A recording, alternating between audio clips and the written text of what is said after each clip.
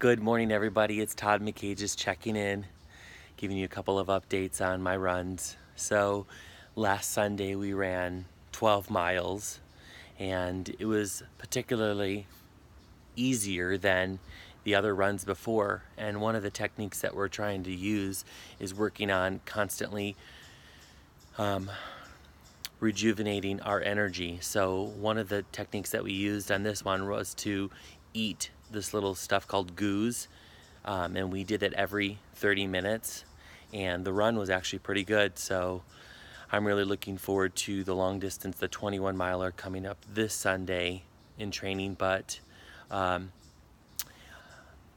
another little tip, I've been having a couple issues with my knee, so I've been really trying to watch how much I run midweek to kind of rest that, so when I go to do my longer runs. So it's always that battle back and forth of how much do you run, how much do you rest. So I've been trying to keep that in mind too as well, but keeping focused, trying to remember that it's all for a reason, for you can survive, and make sure to always kind of keep that focus. So hope you guys have a great day.